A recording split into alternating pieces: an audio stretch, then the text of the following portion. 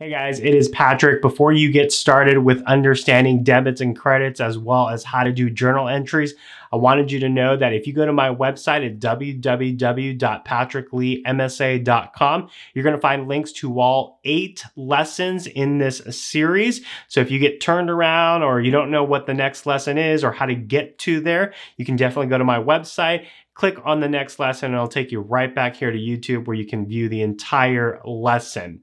Also, in the description section below, I've put a link to where you can purchase the notes for this series so that you can just sit back, learn more about debits and credits and doing your journal entries, and you've got the notes right in front of you to follow along. So if you head to my website at www.patrickleemsa.com to purchase those notes, as well as see all the links for this next 8 lessons in this Understanding Debits and Credits and Journal Entry series. Until then, let's get going with your lesson.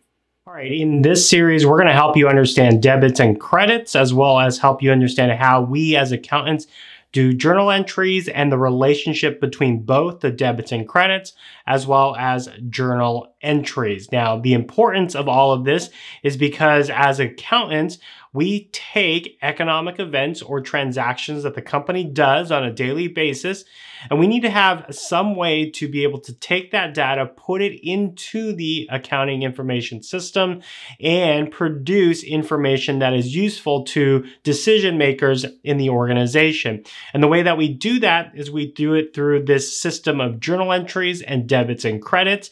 And that is the language that we kind of use so that everything is organized within our accounting information system. So that's what these next 8 lessons is all about, is helping you understand kind of at the very start what things make up debits and credits and how those debits and credits translate to journal entry. So that's what we're going to be doing in this series. In this lesson specifically, we're going to help you understand the different components in accounting. It's kind of that first layer of understanding that we're going to build upon as we get closer to talking about debits and credits. So let's take a look here at components in accounting. So in accounting, we need to start with an understanding of the 6 main components we use for classifying transactions. So the way that I like to think about it is we've got 6 buckets that we're trying to organize all transactions into, and the only way we can organize them is into one of 6 buckets. Now, every economic event that occurs in the business can be categorized into one of these 6 components. The first one being assets, the second one being liabilities, then we have owner's equity, we have expenses, then revenues, and then dividends. So those are our 6 main components in accounting.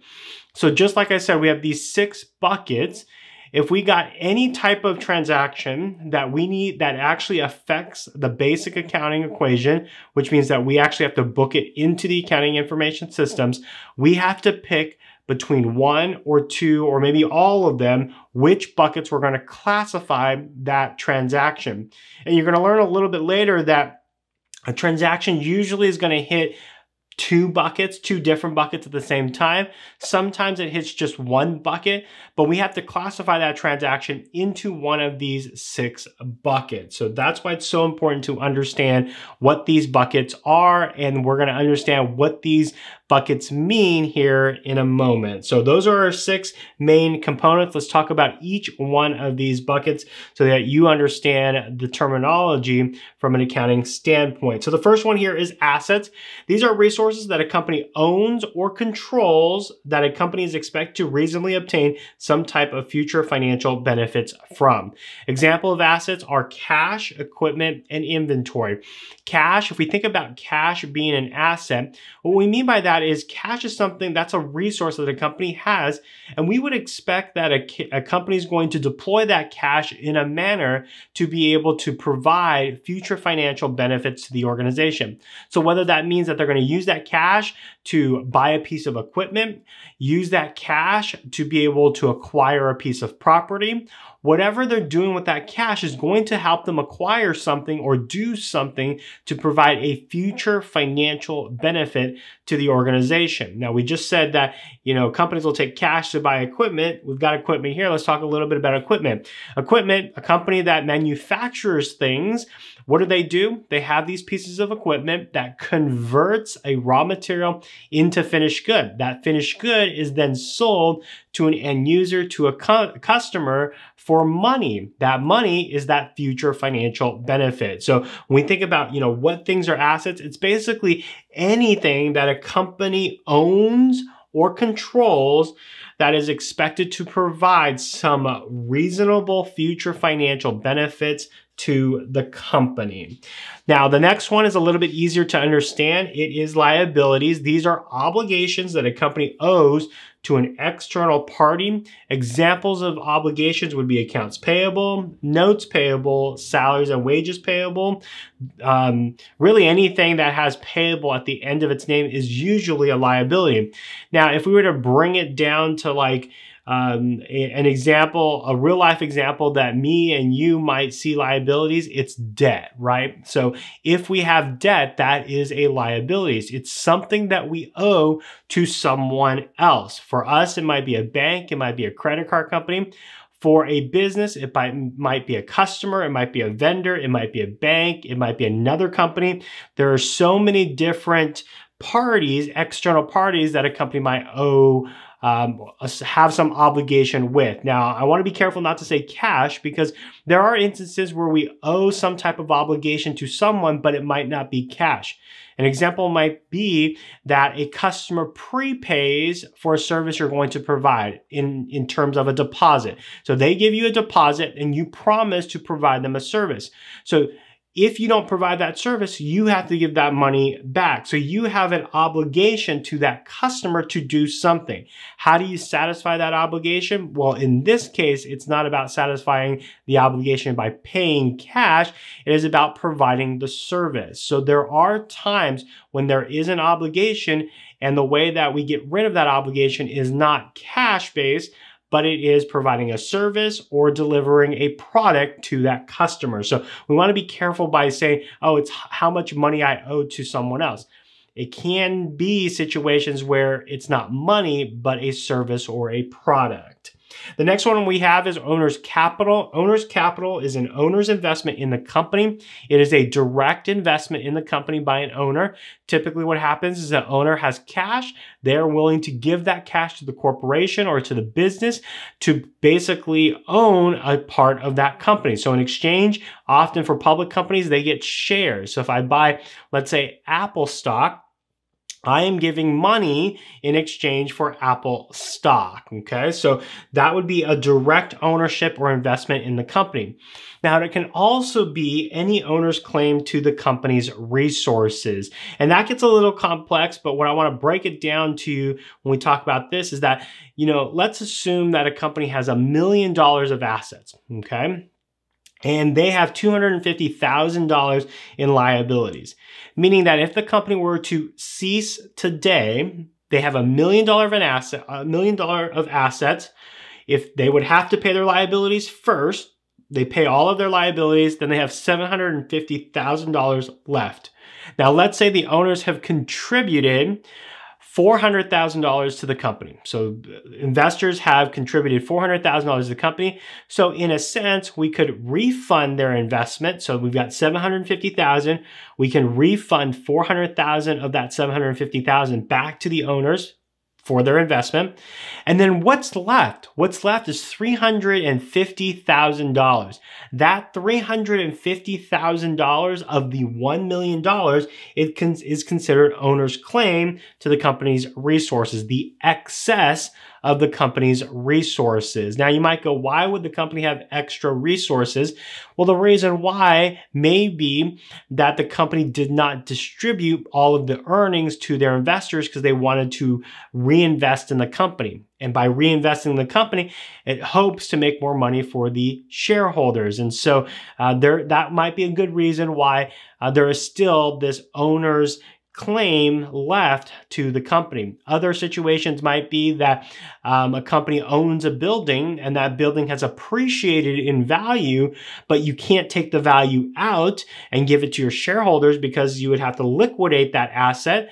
And so instead you just keep it. And then if you were to terminate the business, you're going to have all this extra cash. So that would be owner's claim to company's resources. Now, from a fundamental level, owner's capital means owner's investment in the company, usually direct investment into the company. All right, our next component is revenue. This is the sale of products or services in the normal course of business, represents the amount earned regardless if cash is received or not. So typically in accounting, we use something called the accrual method. The accrual method means that we book revenues when we earn them, we book expenses when we incur them. We don't care when we receive the cash, and we don't care when we pay the cash. So when we talk about this definition here of revenues, the revenues would be I've earned something, even though I haven't been paid for it yet. But anyways, so selling products or service would be considered a revenue. Now, when we talk about revenues from the standpoint of how much money are we going to book, or what amount of revenues we're going to book how much we have earned based on the services or the product we provide. So for right now, I'm technically earning a salary, and even though I don't get paid today, I have earned a salary, I've earned revenues in my own personal budget. So we report the revenues when we earn them, not necessarily when we get paid. I get paid at the end of the month. That's when I can take that money and use it, but I've already booked the revenue. When did I book it? I booked it when I earned it, not when I received the cash. Examples of revenues are sales revenues, and service revenues. Now, related to revenues is expenses. So these are costs necessary to earn revenues in the ordinary course of business. This represents amounts incurred regardless if cash has been paid or not. Examples of this would be cost of goods sold and office expenses. So expenses, when we think about revenue generating activities, in order to generate revenue, we have to have expenses, right?